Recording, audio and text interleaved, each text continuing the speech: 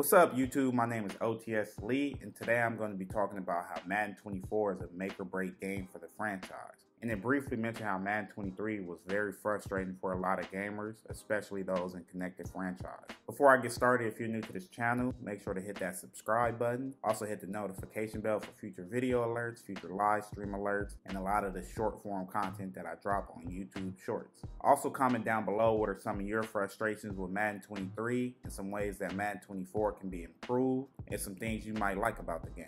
Madden users experience a major frustration when they suddenly lost their connected franchise save because of an update. EA heard a lot of backlash from this and lost a lot of players, those who were disappointed. A lot of people grind connected franchise. I don't personally play that a lot, but I know when you grinding something now, you put a lot of time and effort into it, it can be very frustrating to lose that. And I especially feel for those who are content creators who have a lot of their content based off these franchises. To lose that complete thing is just very frustrating. So what EA decided to do is offer a 50% discount for those players whose franchises were lost. They also will extend an invite to Madden 24's closed beta. Now, I'm not sure how those players feel about that. If you have a connected franchise and you lost yours, let me know how you feel about EA offering a 50% discount and if you're excited to play the closed beta. But now I'm going to get into some of the major issues that I have with Madden 23 and some ways that I think that they can improve Madden 24. We'll start off with head-to-head online gameplay. I play head-to-head the most, especially last Madden. This Madden I tried to play some Madden Ultimate Team. That mode is not for me, so I'm not going to get into that. Online head-to-head gameplay has a lot of room for improvement. For starters, ranked games should be played with all Madden difficulty. They should find a way to separate ranked and friendly games.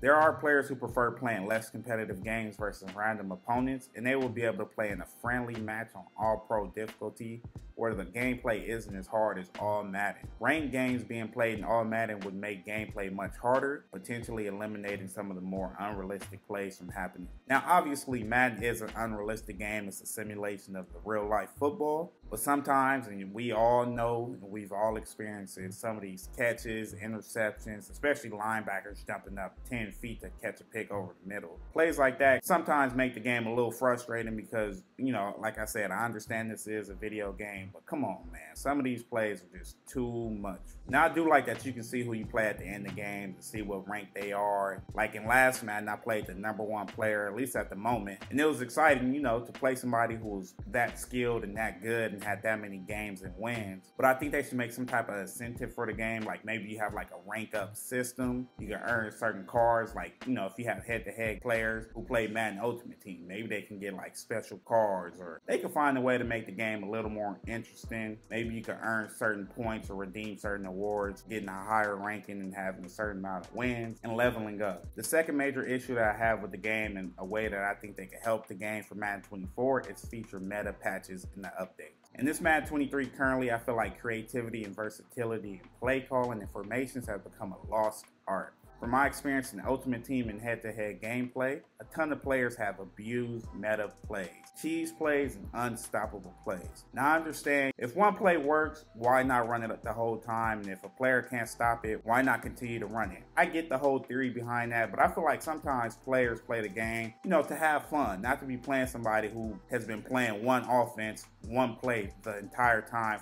I've seen players play over 500 games. Now, imagine if they played half those games and ran that same play all the time. In my opinion, that's not skill. Someone on Twitter told me that Madden doesn't require skill, and I don't necessarily agree with that. Now, what I will say is, you know, you can find certain plays that work all the time and you can run them. A player like me, though, I like to run a bunch of different formations. I like to scheme up. Now, that comes with playing football and really understanding football from a different perspective. A player coming out with 3 receivers, I'll run like a nickel formation, or if a player come out in a 21 personnel or 22 personnel, 3 tight end personnel, I might run a 3-4, 4-3, or even a 4-6. But again, I do understand that not all players play at that level, but just watching certain players in the Madden Championship Series, I see players run the same formation in Madden 23. And you start to see that scheme really trickle down into the normal, regular gameplay. It's probably 2-3 formations, or, you know, just a select few formations. Now, who I really blame for using these cheese plays and meta plays are those who are quote-unquote pro players. Now, I know a lot of people go look up on YouTube meta plays, cheese plays, and when they watch players in, you know, the Madden Championship Series, the MUT tournament, or even pro players or just other YouTubers, they all look for the one meta or cheese play that they can run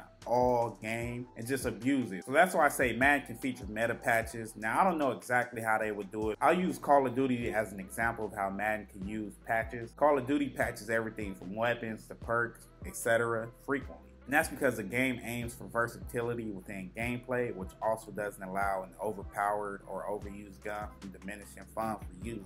In Madden 23, plays featuring corner routes and crossing routes are super OP. And I've seen players run the same formation, the same play, maybe hit some audibles here and there, but usually it's like a crossing route or corner route. And that just doesn't make the game fun. I could sit here and try to run a cover 2, 3, 4, or whatever it may be, or run man or blitz, but that's just boring. I feel like they could find a way, if it's like a slider, make catching outside routes harder, or make throwing outside routes harder, or making the defenders a little more alert. Like, if I'm at cornerback and I see a receiver running out, you know, I might not beat them and get the interception, but make it a little more competitive where they can challenge the throw. And on the defensive end, blitzing is super overpowered, all while pass blocking is extremely weak. Now, I don't know if Madden needs a professional lineman or a former, you know, collegiate or professional lineman to go in and really explain to these Madden creators what pass blocking is. Now, I played up into the collegiate level and I was an offensive player, a running back to be specific, so I really understand more of what pass blocking is. You know, if I'm playing a game and you see like a nickel 3-3 blitz, or you see a 5-man or 6-man pressure, and you have 6 or 7 people to protect, and you identify, you know, the right mic, and if you set a certain double team, like, I get it, man. The blitz is nice, but just as a person who knows pass protection, you can block it. And the thing with Madden is they make the success rate for blitzing way too high. Let's say the blitzing in the first couple weeks or first couple months was super OP and they heard a lot of people complain about it. Maybe turn it down a little bit, or maybe make the O-lineman a little more aware of pass protection. You know, balance it out. It's more like a 75-25 kind of thing. But to wrap it up, there's no surprise Madden 24 is a make or break game.